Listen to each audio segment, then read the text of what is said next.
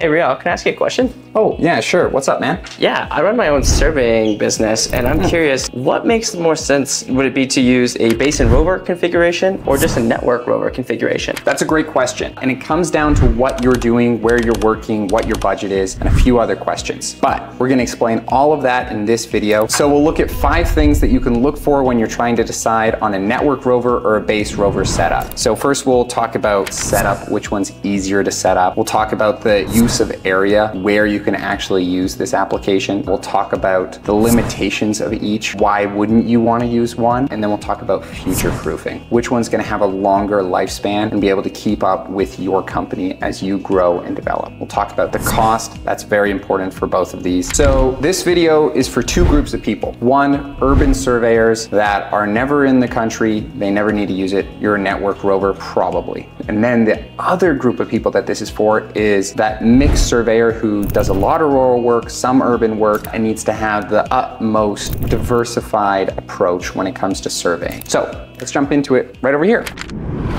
So we have base rover setup right here, and all you need to do to create a network setup is just take this and walk away. But that brings us to our first point. What's easier to set up? Now, clearly a network is easier to set up because all you need is a survey pole and a receiver and a data collector. We actually don't have a data collector here, so let's go get one. So now one of the issues with being easy to set up is that the range is very limited. You need a network. So what a network is, a collection of towers that work as bases for your network rover. So they're getting corrections from the satellites. This is also getting corrections from the satellites. They compare and then they find a very precise and accurate solution. Now, moving on to our next point, there's an issue with that because the receivers that are in the network might not be the most up-to-date receivers, like if you were to buy your own base, like this over here. So if you buy your own base and network, or your own basin rover system like we would have with these 2 right here, we know that they're the most up-to-date receivers. These, for example, would be 7th generation RTK receivers. They're gonna see the most frequencies, the most constellations, and they're gonna see L1, L2, and L5. A network might not see that.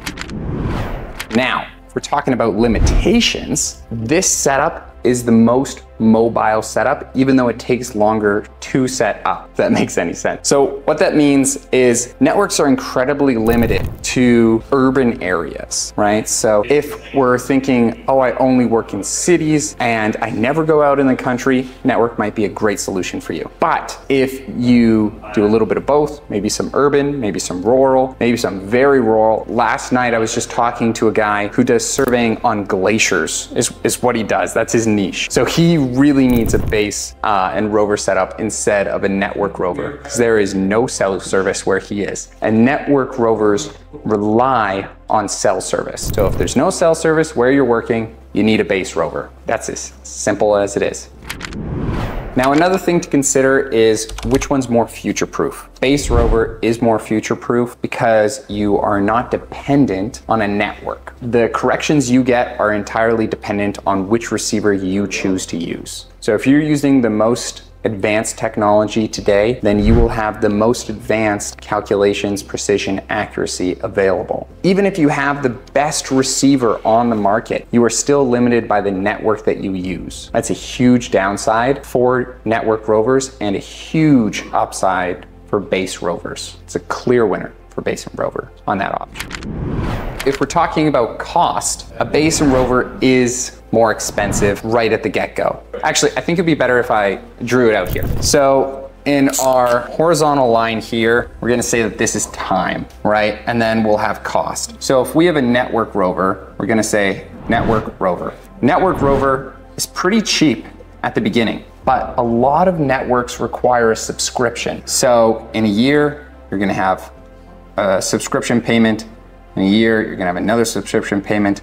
And this is gonna go on and on and on forever. Now, if we have a base rover setup, they're more expensive at the beginning. So we're gonna have $2 signs, but then there's no subscription. Especially with our Hemisphere S631 and our GeoMeasure Nano 7s, no subscription costs. So right away, you just start making profit. So if we were to map it out, you know, from profit to expense ratio, yes, you start lower with Base and Rover, but then you can go up and up and up and up and up. With a network, it's a little harder to make money. So you start higher, but you kind of just stay, maybe you increase a little bit, but you stay like that. So if we're looking to make the most money in our surveying company, Base Rover is a better option. It gives you more flexibility and it keeps more money in your pocket rather than paying some kind of subscription. However, there's a bonus tip. So if your heart is set on a network rover, but you're not always gonna have cell service and you can live with 4 cents RMS, then a really good solution is to get the Atlas subscription. You can get it through us. We just add it. You don't need a SIM card, you don't need cell service, and it's gonna give you 4 cents in that capacity. It's a really good solution if that's the accuracy you need. So,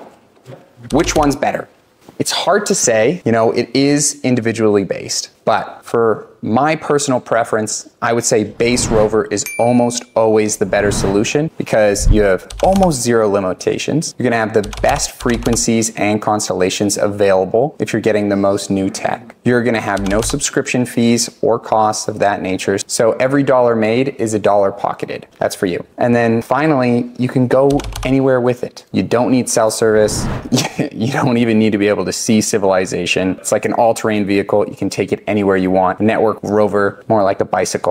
You need a bike lane to get where you want to go. So if you want to see which option is best for you, give me a call. I'm Real at Benchmark and my number is 587-844-5838. I'd love to see which one's better for you guys.